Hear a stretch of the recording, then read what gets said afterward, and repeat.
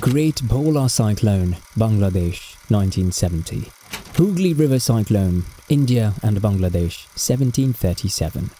Haiphong Typhoon, Vietnam, 1881. Have you ever heard about these deadly storms? Yes. These storms top the list of the most deadly and severe storms in the world, which took thousands of lives in just a few moments. Why are we discussing these? Just think. If these storms were that devastating, then what the red storm before judgment that is due to arrive will do to this earth? We believe, as well as knowing, that Judgment Day will certainly occur. But its day is not known to us because Judgment Day will suddenly occur. However, the last Prophet of Allah Almighty has stated some signs of the Judgment Day in his Ahadiths for his ummah. And one of the Ahadith is as follows. The Holy Prophet said, "There will come a time when people will make spoils their own wealth, trust, spoils and zakah, a ransom. They will learn knowledge for a purpose other than the religion. Man will obey his wife and disobey his mother. He will let his friend close to him but will abandon his father. Voices will be raised in Masajid, and the chief of the tribe will be a sinner amongst them, and the leader of the nation will be the most despicable person of the nation. A man will be honored in fear of his evil, and female singers and musical instruments will be publicized everywhere. People will start consuming various types of alcohol. When all of this happens, then at that time, you should anticipate a red wind. It means strong winds of red color will blow before Judgment Day. And the points which we're listening, it seems as if most of them occur daily among us.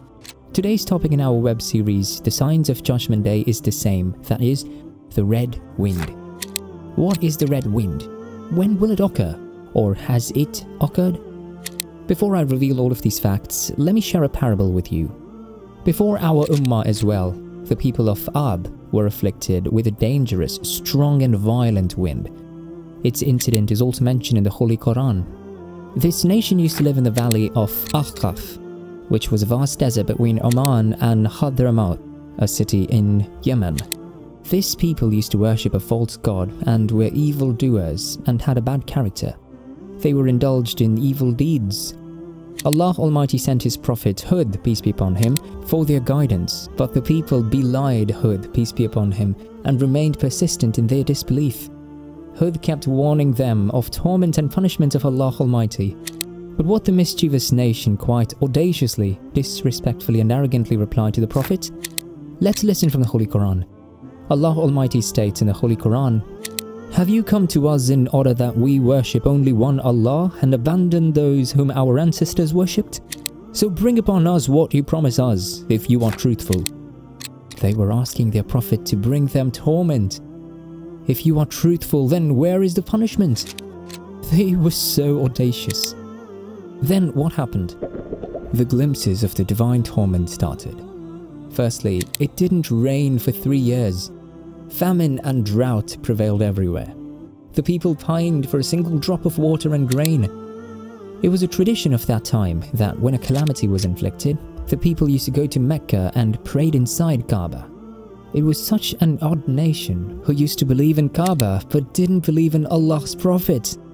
Anyway, they used to go to Kaaba and prayed, and the calamities and the problems would be removed. Hence, some people went to the Holy Mecca together. Among them was a person named Marsad ibn Sa'd, who was a believer but had hidden his faith from the people. When the people started praying in the Holy Kaaba, Marsad ibn Sa'd's passion of faith arose.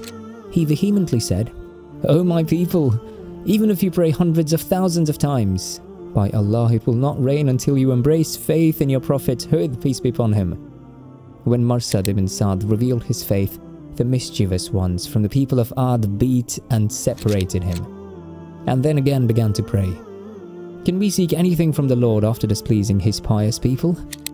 At that time, Allah Almighty sent 3 big clouds, one white, one red and one black. Along with this, a voice was heard from heaven. "O people of Ad, you can choose any of the 3 clouds for your nation." The people chose the black cloud, and they were confident that now plenty of water would shower from a black cloud and it would rain heavily, and all of our fields will turn lush green again. And as soon as they chose the black cloud, it started to move towards the population of the people of Ad. Everybody was ready for a heavy rain. Hud, peace be upon him, said, "O my people, look, the divine torment is proceeding towards you, but yet the unfortunate ones belied the prophet." Then the torment starts. Suddenly a wind blew from that cloud, an extremely strong wind, which was so strong that it blew away the camels along with their riders and dashed them far and wide. It uprooted huge trees. Looking at this, the people of Ad got into their palaces made of stones, and then they shut their doors.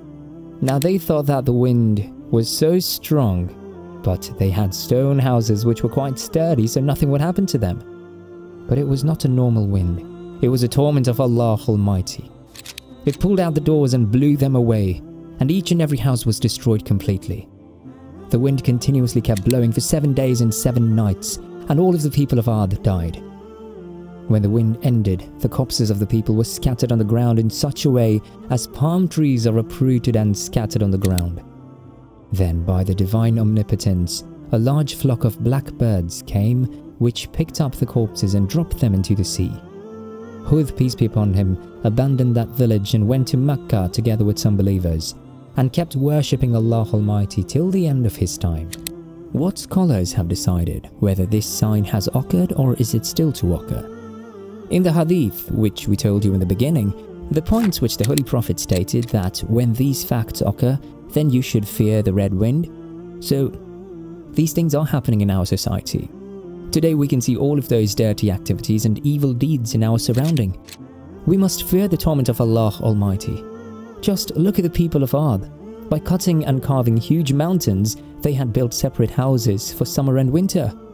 They were quite confident and proud of their majority and power, but because of evil deeds and sins, they were afflicted with a divine wrath in such a manner that the dangerous gusts and jerks of wind shook the entire population. So what would happen to the weak people like us? Can we endure the divine torment? So those to whom the safety and survival of theirs as well as their generation is beloved must always refrain from disobeying Allah Almighty. They should keep performing good and pious deeds as per their efforts and strength, or else Allah Almighty's torment is a fact. If we talk about this ummah, then many times strong and extreme winds have occurred before. Many people have been killed and huge losses incurred. In 232 AH, a toxic wind blew in Kufa and Basra, which blew up to Hamadan and Mosul. All the fields burned to ash. That wind kept blowing for 50 days. Then in 288 AH as well, a wind blew in Basra which was red at first, then it turned green and then black. Then during the caliphate of the Caliph Mustazhar Billah, such a black wind blew that everything turned pitch dark. Similarly in 524 AH, a cloud appeared in Mosul which was showering fire. In Baghdad, flying scorpions rained down which destroyed and ruined thousands of people. After this in 596 AH, a black wind blew in Mecca, because of which red sand spread everywhere. It broke a part of Rukn-e-Yamani of the Holy Kaaba. Apart from this, many such incidents are mentioned in books. The signs of red wind has occurred, but as Judgment Day gets closer and closer, further signs will take place as well. Remember us in your prayers, keep sharing our videos and also subscribe to our channel.